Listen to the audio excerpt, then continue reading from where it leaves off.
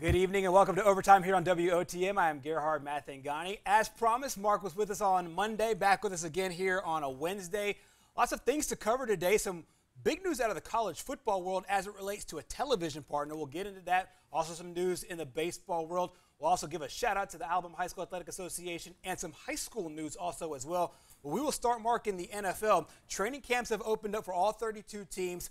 Of course, the big storyline in the NFL, really all offseason, for most of the offseason at least, has been Aaron Rodgers. And Aaron Rodgers made his way back into camp, but under a lot of stipulations. We talked about this the other day, about some of the things that he and the team were trying to do to be able to get back on the same page. He's back on the facility and doing so with an organization that he's got to make kind of, maybe it's not a salty, but maybe a frosty relationship, especially with the general manager and up top. He spoke today about some of his concerns and some of the things that have maybe thought he could retire, and some of the things that went on with him and the organization, with a lengthy press conference today, about a 31-minute press conference today, kind of highlighting everything. And it's been a needed thing because we hadn't heard from him as much over the last about few months or so. We've been hearing from his friends and whatnot. What did you make of Aaron Rodgers, his decision to come back, and some of the things that we've seen so far from number 12? Well, I think what you see from Rodgers and what you hear from Rodgers is what he's been saying all along, is that he feels like he's been underappreciated. We're talking about a guy since 2011 has 325 touchdowns and just 57 interceptions. Right. That is absolutely insane for an NFL quarterback, a guy that competes for a living. The way he's dominated the quarterback position is second to only Brady over that time period. Right. Those numbers over that tenure period are better than Peyton Manning's, are better than John Elway, better than Dan Marino, better than just about any quarterback in the league except for Brady. His one thing that he doesn't have going for him is he only won that one Super Bowl. And I think that's what he's trying to tell Green Bay. Is you've seen in some of these postseason games him pulling out games with Hail Mary passes, and I remember beating the Lions in a Hail Mary pass on a regular season game that helped get them to the playoffs one year. He's done a lot of things individually. He doesn't feel like he's getting the support from the organization overall, whether it was Ted Thompson or whether it's the GM and the coach now, going back all the way back to 2010. Because the guys he mentioned in his press conference that he feels the organization has not appreciated, going back to Charles Woodson. I mean, those are guys that some of them are. Woodson should be a Hall of Famer. I mean, guys that deserve that kind of respect. So I think he has some legitimate complaints, but overall, when you look at what he's done, I think that he's in a position of power here for Green Bay, and they really have to give him what he's asking for. And if they can, I think that things will work out a lot better for them. If they break right now and he leaves and they feel like, well, we missed an opportunity with Rodgers to win again, and then now he feels also underappreciated, that's not going to be good for anybody. So I really would like to see them get this rectified. Exactly. It is good that he's back in camp. I think it's great for the NFL that the MVP did not retire. He talked about some of his concerns overall and what led to those concerns in the offseason, and he said that he thought about retirement seriously. We cut a little bit of his 31-minute press conference, and here's what he had to say about what he thought and then how the team responded. And I just expressed, my desire to be more involved in conversations that directly affected my job.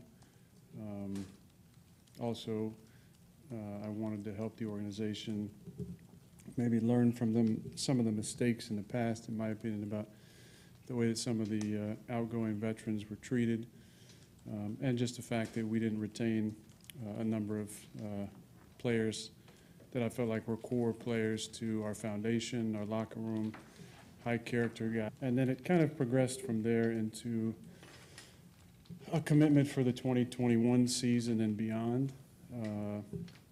That really wasn't given at any time. So for me, I had to assess the situation, not necessarily wanting to be a lame duck quarterback, especially after an MVP season, which I think you can understand. And then the other part in February was wanting to be a part of conversations involving free agents, which has never happened in my career. one of the big things about Aaron Rodgers coming off an MVP season. And I know obviously you're great with the stats. He's also been really, really important in one aspect over his entire career. Yeah, I mean, looking at NFL history, he's the only guy to have 300 touchdowns and under 100 interceptions. There's only one other player that has 200 touchdowns and under 100 interceptions, right, and that's Russell Wilson. Yeah. So he has been very good at his job. Exactly, for a very long time as well. We'll stay in the NFL now. Obviously, vaccines have been really the top of the news items as far as you turn it to any news outlet, whether it's CNN, Fox News, MSNBC, and everybody else. But then also it's making its way into the sports world as well. We saw it at the Tokyo Olympics. We're also seeing it now in the NFL.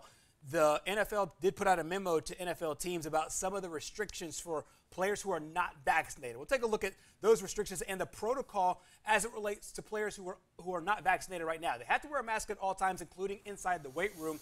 Also, there are fines involved. If you refuse to submit to virus testing, it's $50,000 per refusal. And they have to be virus tested every day, non-vaccinated players. Also, you have to wear a tracking device when you're in the facility. The fine for that is just over $14,000. There's travel restrictions. Also, you're banned from things like bars and nightclubs, sporting events, and concerts.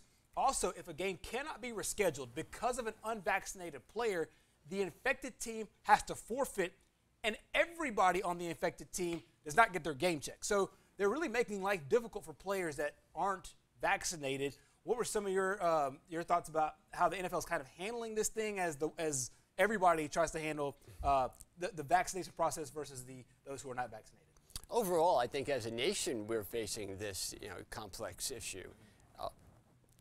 Do you make it mandatory for vaccinations? Obviously, you can't come out and say that they're mandatory because people won't like to hear that. But essentially, this makes it mandatory. Yeah. I mean, this makes you probably the most unpopular player in the locker room if you are going to limit yourself to this when you're playing in NFL for an NFL team. I don't think any player would want to be restricted to those things. And then if something goes wrong, let's blame the unvaccinated player. Right. And I think overall you see that going on in society where people now, if they didn't intend to be vaccinated, are being forced to be vaccinated socially because they're being alienated by either their job or their family or whatever. And so I think that how I feel about it is really weird. I've been vaccinated, and I think everybody should be vaccinated, but to make that mandatory or you face punishment, I don't like that either. Exactly. It should be worth noting about 85% of NFL players as of right now are vaccinated. We've had a couple of guys that have been really, really vocal about the vaccinations over the last few weeks. Here's a couple of them talking about their stance right now. I wanted to start this off by saying I'm not anti or pro-vax. I'm pro-choice. With that being said, the issue at hand is information is being withheld from players in order for a player to be swayed in a direction he may not be comfortable with. When dealing with a player's health and safety, there should be complete transparency regarding information that is vital in the decision-making process. Without having all the proper information, a player can feel misguided and unsure about a very personal choice. It makes a player feel unprotected and gives concerns about future topics regarding health and our ability to make educated decisions. Every doctor I've gone to with questions begins every sentence with, "from what we know now," which tells me we don't know enough. The NFLPA is working to have vaccinated players tested more frequently than what the NFL initially stated.